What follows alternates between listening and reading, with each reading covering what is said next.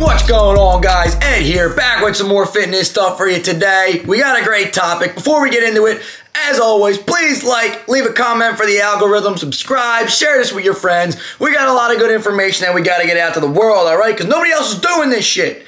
Anyway, as I say curse words, I do realize that YouTube has, all kinds of people out there watching. There's some young, some old, some in the middle, and a lot of this bodybuilding content is geared towards older people, but I know that some kids are starting to look into bodybuilding younger and younger. I see in my gym nowadays there's way more high school and college kids than when I was in high school, even 10 years ago. Fitness is just becoming more and more popular in today's world, and with that, kids are getting into it younger and younger. I mean, I started not lifting weights, but exercising when I was very young. I started martial arts when I was 4 or 5 years old, and they had us doing a lot of body weight exercises, push-ups, stuff like that. So I was working out from the time that I was very little.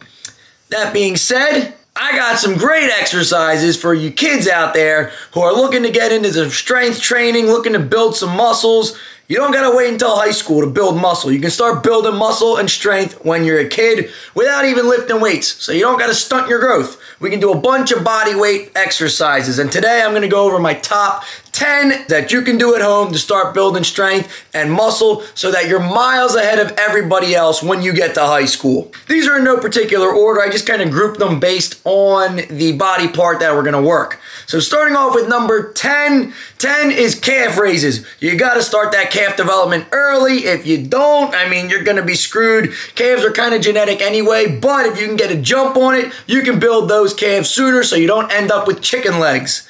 Number 9, walking lunges. These are great. These are brutal. I do these to this day. Walking lunges are one of the top exercises to build those glutes, to build those quads, and they are very similar to number 8, which are squats. Squats are one of the 3 big lifts that when you get older, you're definitely going to be doing. We can start doing squats right now, even just body weight squats.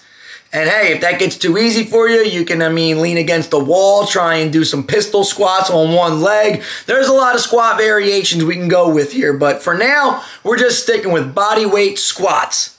Number 7 is planks. You gotta start building that core strength early on, guys. Core is gonna be so important for all sports, all aspects of life. You want a strong core, planks will do that. Number 6 and number 5 are kind of grouped together here. They're pretty much the same workout, but a little bit different. We got pull-ups and chin-ups. These are going to work your back and your biceps, guys. I love pull-ups with an overhand grip to work the back muscles, and then chin-ups to work the bicep. Focus more on your arms there. You don't even need to lift weights to hit the bicep, guys. You can hit your biceps by doing pull-ups. So number 6 and number 5, those I did a lot growing up. I think that's why I have such a developed back and biceps. I did tons and tons and tons of pull-ups growing up. Everybody says, Ed, how do you get that V taper? Pull-ups, baby. You want a wide back? You got to get them pull-ups in. Number 4 is handstands. This is for shoulder development. Handstands are going to be great. You don't need to be a gymnast to practice handstands, and this will give you a lot of body coordination and body awareness. When you just practice handstands, you can practice walking around on your hands, practice just doing handstands in place up against a wall. And that kind of leads me to my next one, number 3, which is wall push-ups, where you literally go up in a handstand against the wall and do push-ups. These are going to be brutal on the shoulders. If you want to build them big boulder shoulders, handstand push-ups will do it. These are going to be very hard just starting off. You might not even be able to get one. Stick with it. You're going to be able to do tons. Impress your friends. Impress the ladies. Boom. Number 2 is dips. Tricep dips. You want to build the back of those arms? You don't need weights to do it. All you need is your body weight. Get a dip bar, start doing some dips. It's going to work your shoulders, your chest as well. Dips are a great movement to work multiple muscles. And number 1, one of my personal favorites, push-ups. You can't go wrong with the push-ups. You can do all types of variations of these. Incline, decline, flat, You can even have somebody sit on your back or maybe add a little bit of weight here, because I know once you kids start doing these push-ups, they're going to get easy real quick, and you might be able to bang out 50 of them in a row.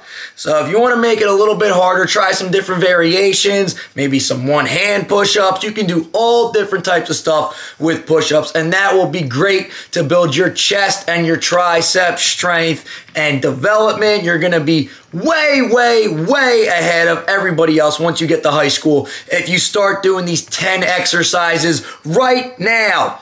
You don't even need to do them every day. You can split them up. You can do them a couple times a week. If you want to do all those leg exercises on one day, boom, there's 3 exercises you can do on Monday. Then you can do your planks, pull-ups, and chin-ups on Wednesday.